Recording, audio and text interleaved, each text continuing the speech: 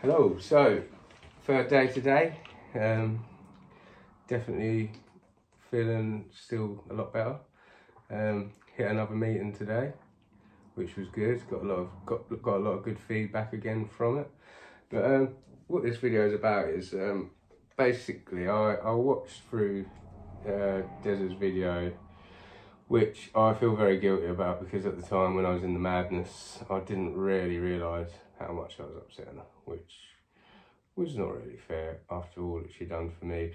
But I kind of, in my defence a little bit, this was kind of my experience around from the day she dropped me off at rehab to getting back from where I'm from, basically. So day one, yeah, they dropped me off and they were all, I mean, I don't know if Des has mentioned the rehab, but I'm not in any way trying to put the rehab down, because every person I met in there, a lot of them had changed their life around. And they were welcoming, they were accepting, there's a lot of love to give, but I didn't realise it was going to be so Christian based, which I am a Roman Catholic, and I did go to church every Saturday night when I was growing up. If I didn't, I'd have been grounded. But I didn't realise it was going to be like waking up, having to go and sing church songs every day. You can't watch like anything on YouTube unless it's related to God. The same with the books and all things like this. And I didn't really take into account, I thought I was going to be a lot more stronger willed with the smoking, but if I could have woke up and had a fag and a cup of coffee, I'd have probably still been in there, but that was not allowed. So yeah, after about 3 or 4 hours of being in there, I did try to escape, and it's not funny, I shouldn't laugh. Well, I didn't try to escape, I tried discharging myself. So they took me to, where was it? Was it Northampton? Northampton train station, with £3.50 in my pocket, which, you know, wouldn't get me very far considering it's about a 3-hour journey on the train home. And I begged them if I could ring Desiree on a payphone, so they give me another £1, give me Desiree's number, and I rang her. And in the process of walking from the car to the payphone, it was quite funny really, because I'd only been out the car for 30 seconds and this guy come up to me and said, "Do you fancy 3 for 100? And I kind of looked at him and went, "No, I don't, because I've only got £3.50 in my pocket." No, I wouldn't have anyway, because I was past that by that point. But yeah, then I rung Desiree on the payphone and she kind of said, "You know, I'm not going to talk to you if you do this, go through with this. You're stronger than this, give me a bit of motivation." And I kind of thought, no, let's try again. And luckily, the lovely guys that took me to the train station said, "Right, we'll take you back then," and continued from there. And I got my head down, and they stuck me on a Librium, which basically stops your withdrawals like shaking and fitting. But I didn't realise as soon as they stuck me on these Librium, I couldn't even go to the toilet without being watched, which was quite intrusive of my privacy. And, you know, I didn't really like this part of it. The doors were locked at 10 o'clock. I couldn't even go outside if, you know, you wanted a bit of fresh air. Even to get out of my bed, I had to wake up the guy who was kind of looking after me, who was also a previous addict. And yeah, it was just very, it felt more than if you'd been locked inside a prison cell, to be honest, and you could only have one phone call after 2 weeks, which I think you get more if you go to prison, phone call wise. And just, there's a lot of factors around it, which I'm sure, well, there's people in there who it worked for, but for me, I really don't think I just stuck it out, and well, obviously I didn't. So I couldn't, there was obviously no smoking, which I knew this, but I didn't feel like it was going to be a big grate on me. No running, I couldn't play guitar, it was only Christian songs. and yeah, like, but there was plenty of positives. Over time, the longer you stayed there. So like the longer you stayed there, the more freedom you got, the more family time you got.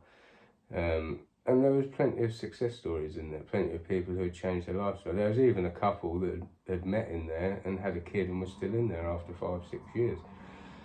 But to me, it felt like a cult. I'm not going to lie. And, you know, I'm not belittling the place. Like I say, it's all free of charge, which is a positive for anyone. And if you're in that place, it's definitely worth a try, because, you know, there's a lot of other rehabs out there, which I'm sure a lot of families can't afford and stuff like that. So yeah, so the next morning, well, I then spent the next day, but because of the Librium, I basically spent about 2 days sleeping straight in this rehab. And then the next morning I woke up and I just couldn't hack it, and by 10, 11 o'clock in the morning, I then discharged myself again, and they said to me, they said, Rob, this time if you do it again, they said, we can't have you back for at least 3 weeks. And I was pretty positive. I was like, well, I can't stay. So I just had to leave. And they obviously took me to Northampton the first time, which I thought this was a bit of a rough area, because obviously I'm from Cambridge. So I thought, well, maybe you could take me to the town this way. It was a place called Redditch, and yeah, that was just as bad. It was like a nightmare, this place. Yeah, I turned up in Redditch again with £3.50 in my pocket. And then I went to the shops, and obviously £3.50 don't really get you a bottle of wine, so I had to borrow a few. And yeah, I think the first point I kind of realised that Desiree had kind of, well, it was kind of my fault, but she'd gone off with my phone. So there I am in Redditch with a list of numbers in my back pocket, and £3.50, well, not anymore because I spent it on wine, but £3.50 to begin with in my other pocket. So I went into, she's got a phone list of all the numbers and different places. There was vets, there was Lloyd's Lloyd's Bank, there was hospitals, there was random strangers on the street, there was police stations, anywhere I could go to and try and talk to someone. But I think it spiraled me more out of control, and it spiraled me into a right mess. And yeah, I tried admitting myself to hospitals, but because I was so intoxicated, and I think a bit of a mix with taking Librium for the 2 days I was in there, it started making me black out a lot. So I'd wake up with people, like circles of people around me, prodding me, seeing if I was still alive. I saw psychiatrists in the hospital. I really wanted to get sectioned, and this is only, I don't know, I'm still not really 100% sure how it works in hospitals, but years ago, when I struggled with addiction and got myself clean for 1 year and 2 months,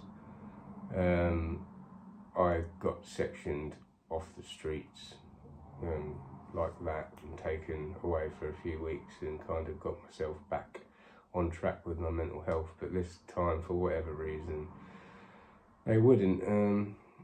I tried, which is not a very nice thing to talk about, I tried jumping off a bridge onto a dual carriageway, but everyone stopped on the dual carriageway and pulled me off. And loads of police officers turned up and took me straight back to the hospital, where I then got assessed again. And then I don't know, I think they kind of just had enough of me. But I bumped into some very messed up characters in Redditch. I watched someone having a heroin overdose, and no one had an oxyacetylene kit to kind of bring them back. And I don't think anyone really was in the right mind. I mean, I'm sitting there drunk trying to get people to do stuff, and his head was going like this, and they just held a lighter under his nose until obviously the burn kind of flicked his head back, and they just kept doing this until he come round. And watching stuff like that, it wasn't nice. It kind of took me back to, obviously I was never really using heroin, but it took me back to the days when you were being surrounded by people who were doing that, because obviously crack and heroin come toe in toe. I also witnessed someone outside the hospital he got told that he was going to get done for attempted murder, and in hearing this he decided to pull out a bottle of Lucozade full of petrol and set himself alight, and got chased around the car park by the nurses with fire blankets. And I just, at that point, I was kind of just stood there in disbelief thinking, you know, I know I've got problems, I know my life's a bit of a shit show, but this is too much for me. And sorry, I shouldn't swear, but I've really got to get myself back away. Like I can't survive in Redditch. I haven't got no money.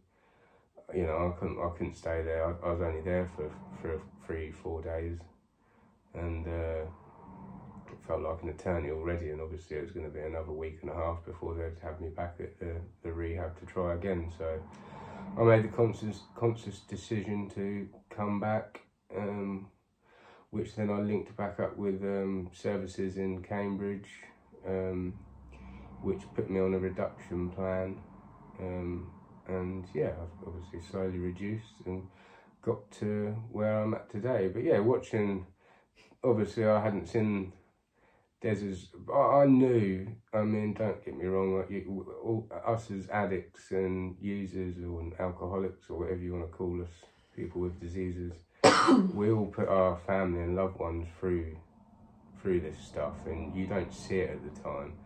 But even after being, you know, off the drugs especially for a long time, but even being 2 days, well, 2 days off the drink when I watched this video, I was like, shit, this was not fair to be putting people through this. And this was kind of just a bit of a follow-up video of my series of events to how Des's, you know, series of events went, which, yeah, I've solely apologised for, and hopefully if I stay in this right mind, I'll never have to put anyone through that worry or hurt again. But yeah, anyway, I hope this clears things up and you all don't hate me too much. Anyway, I'll leave it there. Thank you.